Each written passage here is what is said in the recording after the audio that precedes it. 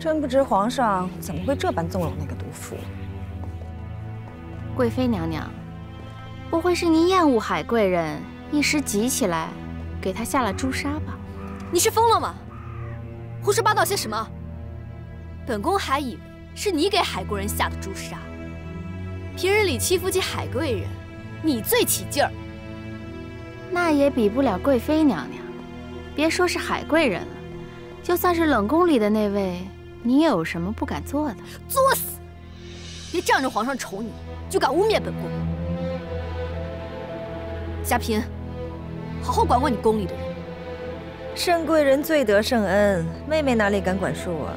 哼，在咱们面前装什么主啊？一个小宫女卖主求荣爬上来的，多金贵似的。嫔妾没有卖主，嫔妾是效忠皇后娘娘，正后宫纲纪。得了吧，你那点心思，那点本事，谁不知道？嫔妾的本事也是贵妃娘娘教的嘛。你一日为奴，终身下贱。你再胡说半个字，当心你阿玛和兄弟的安危。得了，咱别自己人跟自己人置气呀，这么多奴才看着呢。走吧，贵妃娘娘。阿若，走。眼下最要紧的是乌拉那拉氏，她若是出来了，指不定要惹出多少风波呢。旁的不说，就单说这冷宫走水的事儿，皇后娘娘就深涉其中。若是倒是乌拉那拉氏把这事儿翻腾出来，再牵连到皇后娘娘，那可就是咱们办事不利落了。真是心烦，当初还不如一记鹤顶红就完了呢。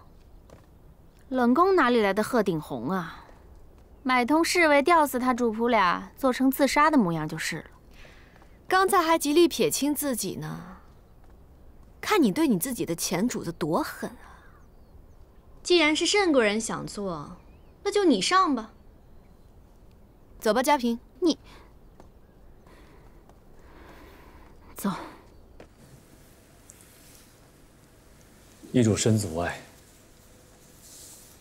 今日啊，宫中隐有话传出，说皇上又再提起易主，恐要把你接出冷宫也未可知啊。真的？微臣只是听说，还不能确定。主儿，咱们要是真的能出去，那些加害咱们的人不得害怕呀？但是话说回来，你能听说这消息，那他们一定也会知道。到时候，如果又想出新的法子来加害咱们，可怎么办？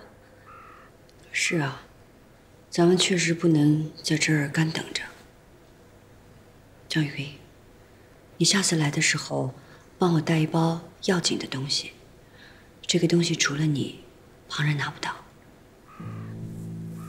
什么东西？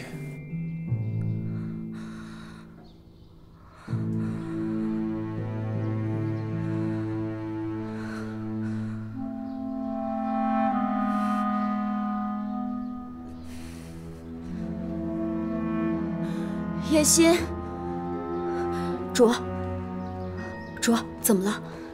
这香是谁点的？我真难受。这是内务府送来的安息香，主不喜欢，奴婢立刻撤下。则知。是。这以后，送到延禧宫的东西，都要严加查验。是。那奴婢让人去查查这香。主儿头晕得厉害，叶心，去把太医找来吧。奴婢这就去。有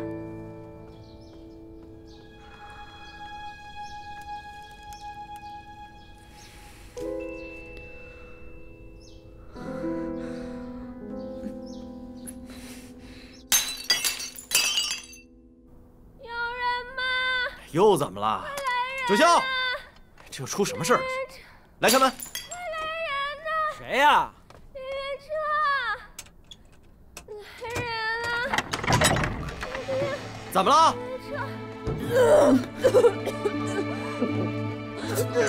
怎么了？怎么了？这是怎么了啊？怎么了？到底怎么了？这是怎么了？这是怎么了？找江太医。愣什么去呀？啊！你吃什么了？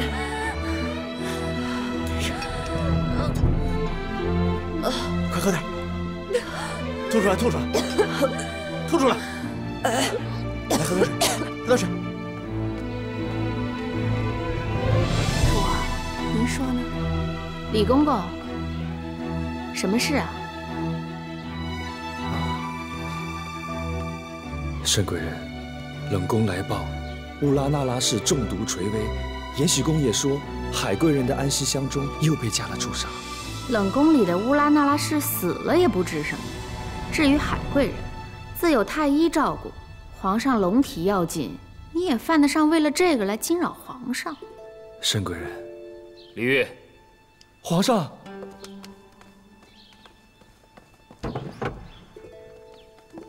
皇上。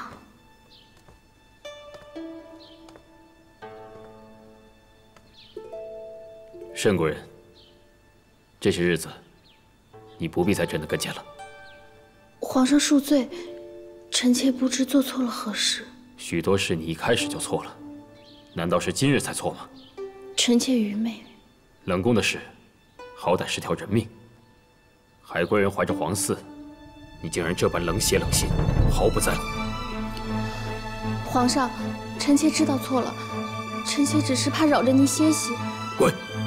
皇上准备先去哪儿？先去冷宫。皇上，冷宫到底怎么回事？据姜太医回禀，饭菜里被人下了砒霜，还好医嘱和索性用的不多，所以救回来了。除了姜太医，奴才还派了2个太医一同去盯着，以防不测。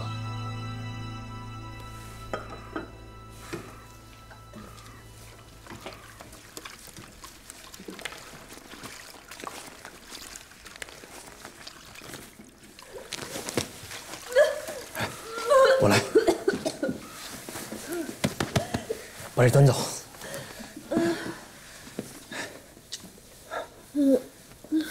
怎么样？主怎么样了？弄点水灌下去，毒物都吐出来了。你放心吧，沈总不大碍，只是还在昏迷。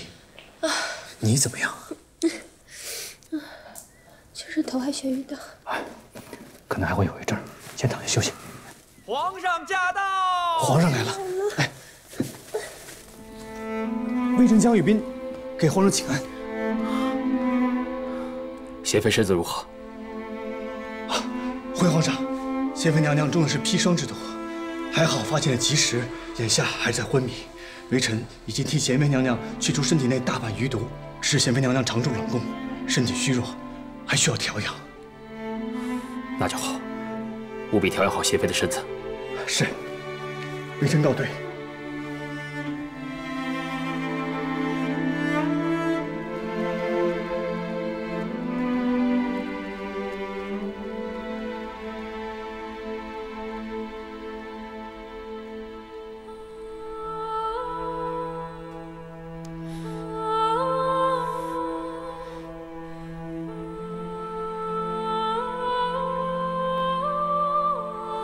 如懿，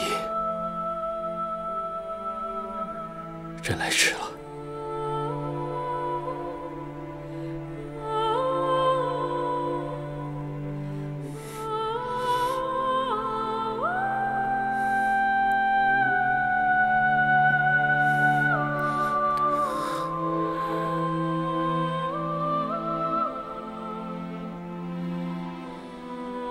等你身子能走动了，朕即刻就接你出冷宫，委屈你了。